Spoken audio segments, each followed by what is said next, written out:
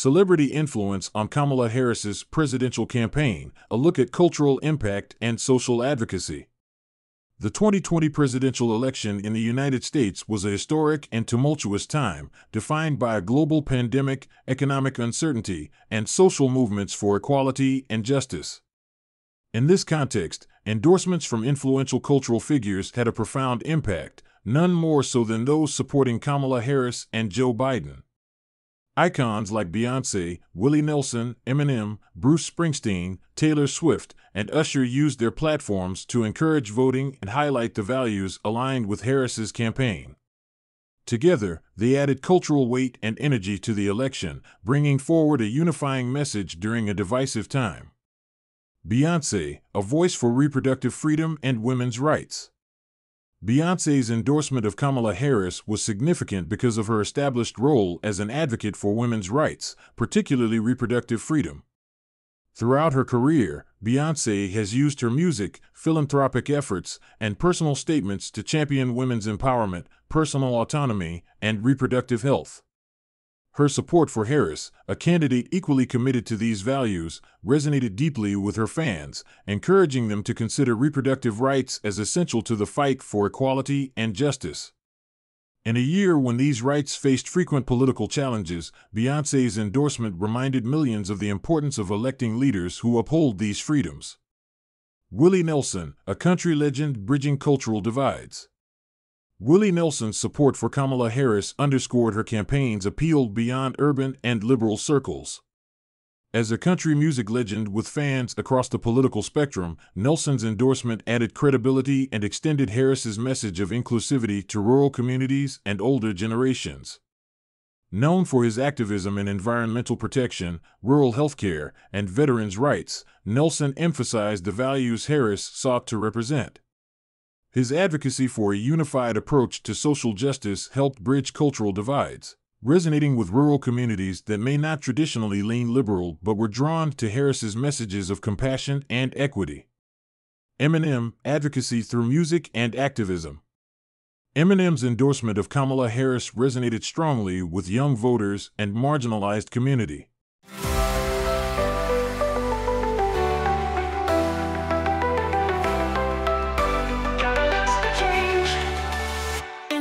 Stand here, a catalyst for change, a voice that echoes, a heart rearranged. I'm not here as a celebrity, I'm not here as a politician. I'm here as a mother, Beyonce said at a Houston rally for Kamala Harris' presidential campaign Friday night. Imagine our daughters growing up seeing what's possible with no ceilings, no limitations, she continued. We must vote, and we need you.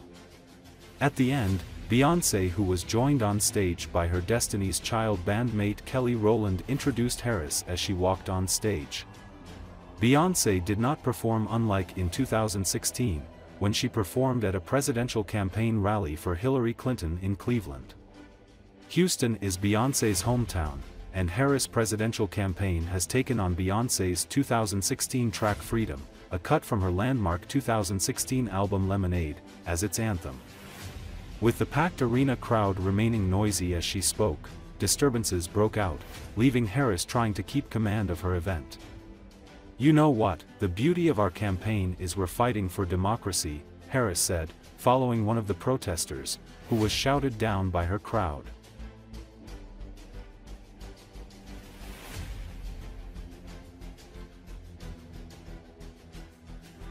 I'm not here as a celebrity. I'm not here as a politician. I'm here as a mother. A mother who cares deeply about the world my children and all of our children live in. A world where we have the freedom to control our bodies. A world where we're not divided. Our past, our present, our future merge to meet us here. Imagine our daughters growing up seeing what's possible with no ceilings, no limitations. Imagine our grandmothers. Imagine what they feel right now. Those who have lived to see this historic day.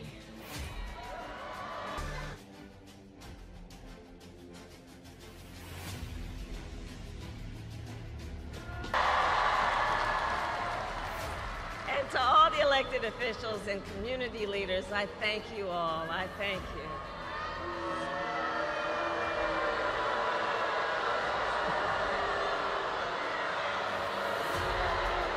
See you later. See you later.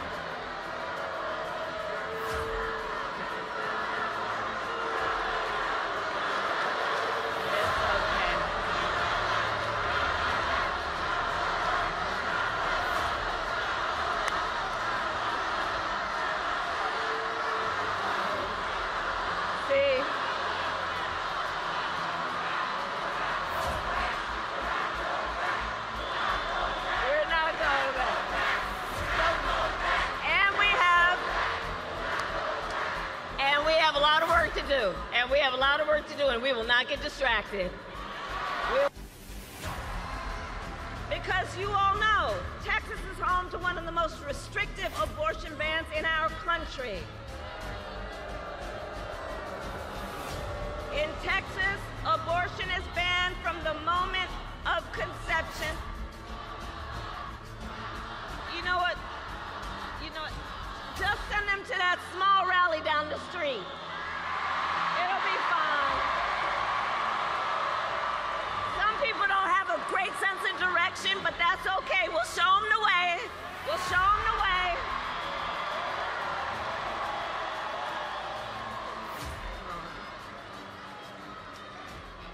Because we know what's at stake, and we will not be silenced.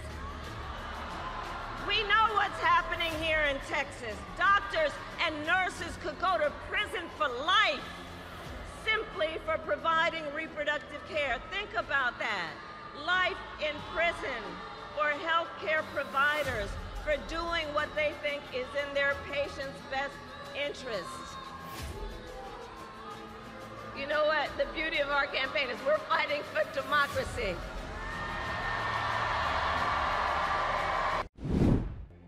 Bruce Springsteen and Barack Obama lent their star power to Kamala Harris's quest for the presidency on Thursday, as the vice president implored Georgia voters to consider the brutally serious consequences if Donald Trump wins a second term in the White House. Harris echoed that message in her speech, attacking Trump by comparing him to the predators, fraudsters and repeat offenders she prosecuted early in her career, and arguing she is focused on Americans while her Republican opponent is focused on himself. "I took them on and I won," Harris said. "Well, Georgia, in 12 days, it's Donald Trump's turn. It's his turn. It's either Donald Trump in there stewing over his enemies list, or me working for you, checking off my to-do list," she added, speaking of the work either would do in the Oval Office. "You have the power to make that decision. Someone who says we should terminate the Constitution of the United States of America should never again stand behind the seal of the President of the United States of America," Harris said. Never again. Thursday's event is the first in the campaign's When We Vote We Win concert series that aims to encourage Harris supporters to vote before Election Day.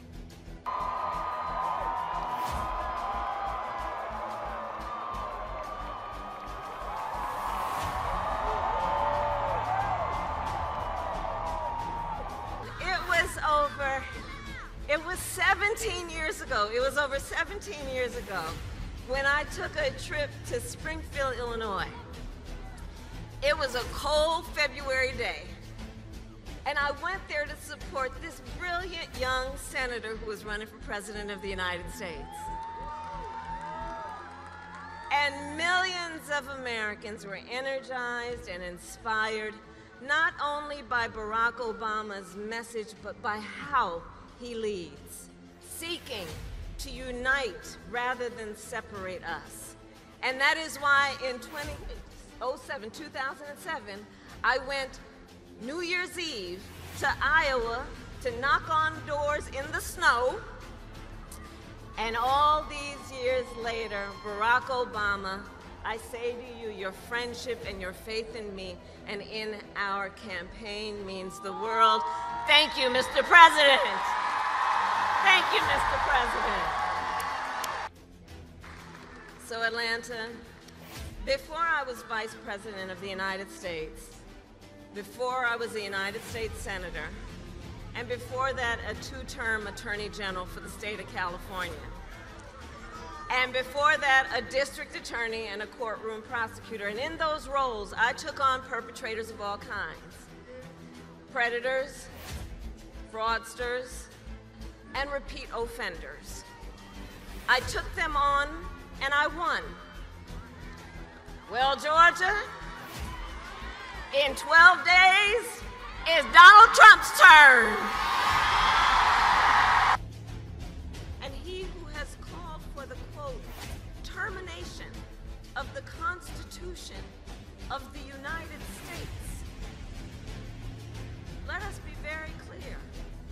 Someone who suggests we should terminate the Constitution of the United States of America should never again stand behind the seal of the President of the United States of America.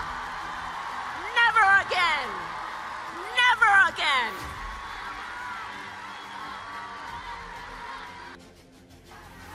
There is a huge contrast in this election.